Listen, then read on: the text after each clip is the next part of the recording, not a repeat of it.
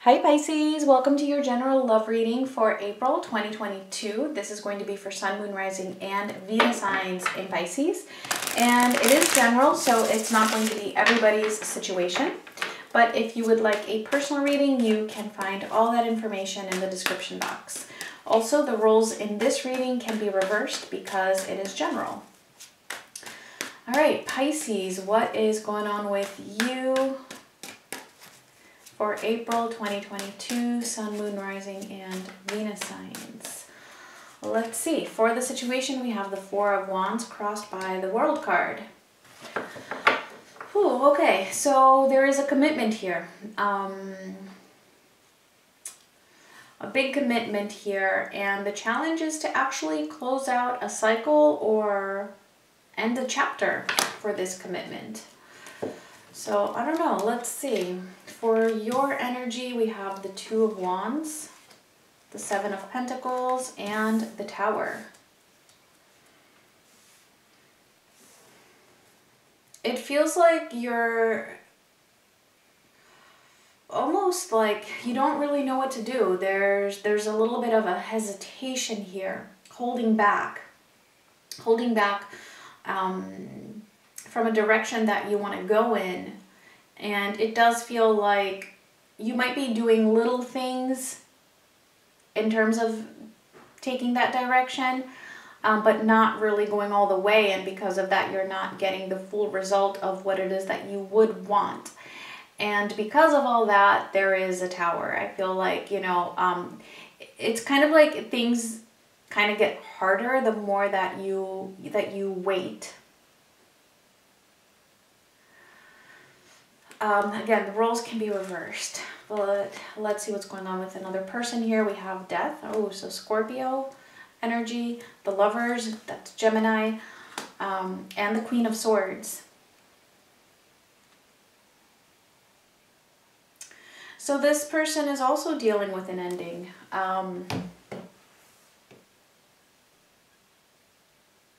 Or it just feels like there's some kind of an ending here, or some kind of a transformation that's pretty big here, especially concerning a love connection. Let's see the potential outcome. The Ace of Cups, very interesting. Okay, so I feel like this reading is actually for a pretty complicated situation, because there's love here at the end of this. So might be with the same person here, or there might be more than one person involved here. It does feel like that Tower, this death, this ending of a cycle, closing out something, it's actually leading to love.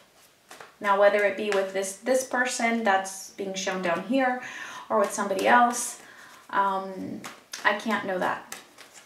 It's going to be different for everybody. So let's clarify. Let's see what is going on here. Let's see the Four of Wands and the World card. The Five of Pentacles, the Seven of Wands, and the Eight of Cups. Wow. Yeah, talk about there being a walking away. There's an ending here. There's an ending that's like looming in the atmosphere. But there's also a resistance to this ending, possibly because, and I don't even know if I should say this to you or about the other person, because it feels like you're both kind of in this energy, maybe for different people, maybe for each other, I don't know. But there's a resistance to a particular ending here because there's a sense of loss, right? Feeling alone, and then what if? What if this leaves me completely alone? Or what if this loss is too big for me to handle? But at the same time, what I'm seeing here is that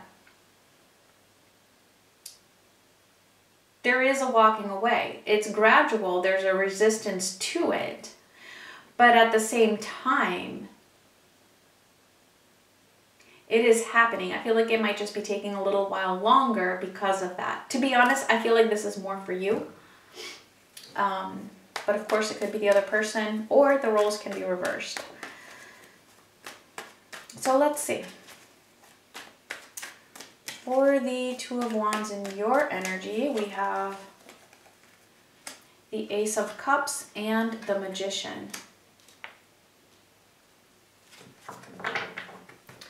Okay, so the message from Spirit here is pretty clear.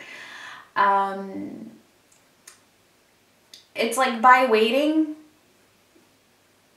to take this action, or by waiting to allow the Tower to fall, basically you are just delaying that Ace of Cups.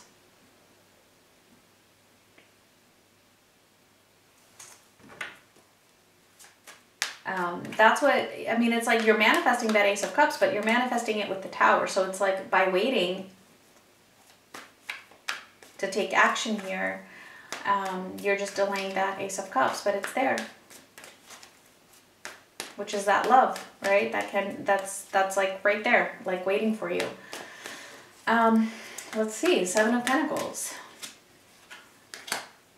The Emperor and the Moon. Okay, so we also have, yeah, your own energy here, Pisces, showing up.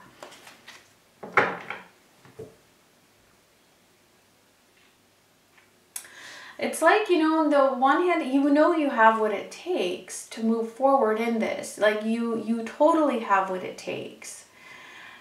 And so that's why you are taking some steps forward in that direction, but then you have hesitations. Then the doubts creep up on you. Or, you know, there's fear that creeps up on you. But your intuition is telling you, you know, this is what you want. This is, you can do this. You have what it takes.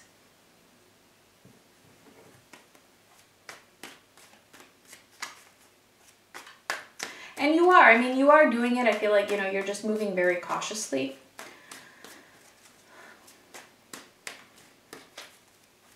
So let's see the Tower.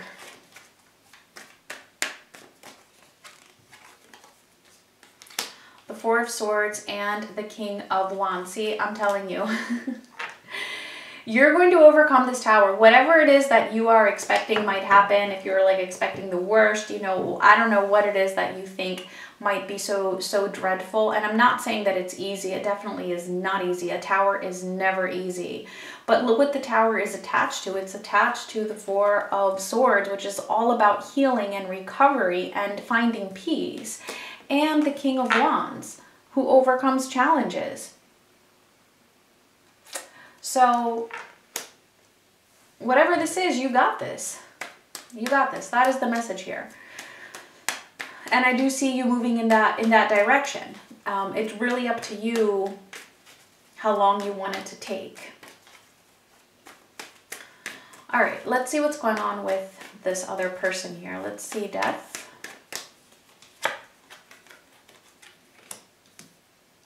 The Queen of Pentacles and the Eight of Wands.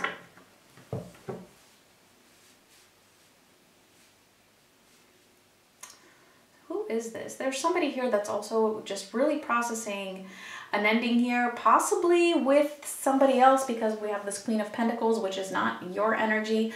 And I feel like whatever that is, whatever kind of an ending they're having, it doesn't necessarily have to be with another person. It could be something within themselves. It's happening quickly. It's happening pretty quickly. There's action that is being taken here. Or there's just movement. There's a lot of movement here, and I feel like it's really leading this person, this particular person, to really find themselves.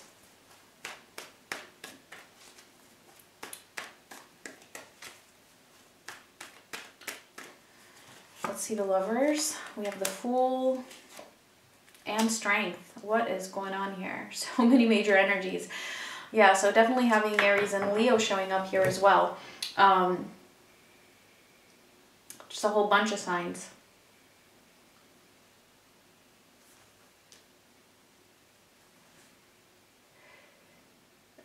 This person is taking action, basically. There's an ending, they're taking action, they're really ready to move forward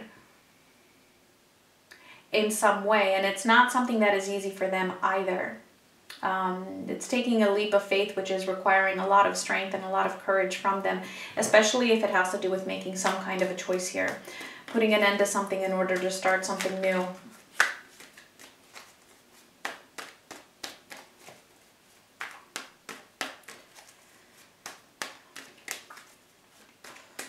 see the Queen of Swords. Clarified by the Queen of Swords again. And the Three of Swords. Okay, so whatever this ending is that this person is having to deal with, I'm not really sure if this is you. I feel like it's something else. This could even be somebody that that's not even really like in your awareness at the moment. For some of you, I'm getting that message as well. I'm hoping you would know. But this person definitely has a lot of clarity on the fact that, you know, whatever this ending is that they're having to deal with, it's going to create pain. They know that. But it's like having come to terms with that, yeah, you know what, this is going to be painful, but if this is what needs to be done, then this is what needs to be done. Plain and simple. I don't know what this person is to you, honestly. Let's see the Ace of Cups for the potential outcome.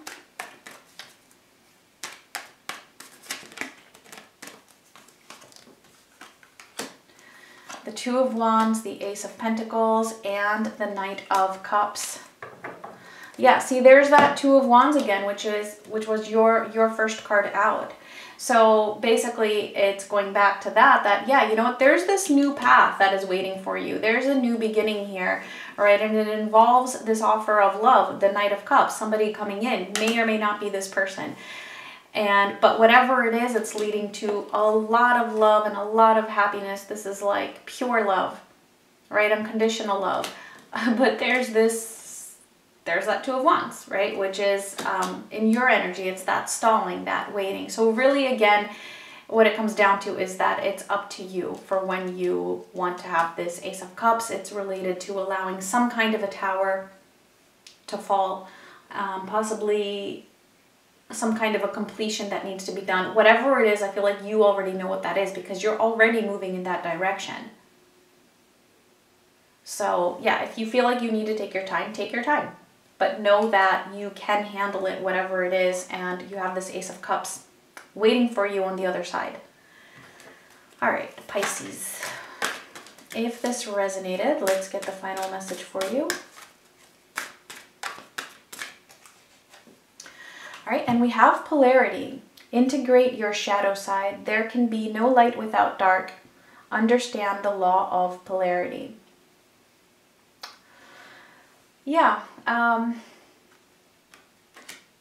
feel like, you know, you might be seeing this darkness that of the tower, right? But understand that you need that darkness of the tower in order to then have the light, right, of the Ace of Cups. And it also feels like this is something that this person here is realizing when I said before that they know that they need to go through this pain, right, the dark, in order to get to their Ace of Cups as well. So yeah, Pisces, those were your messages. I thank you so much for watching, and much love.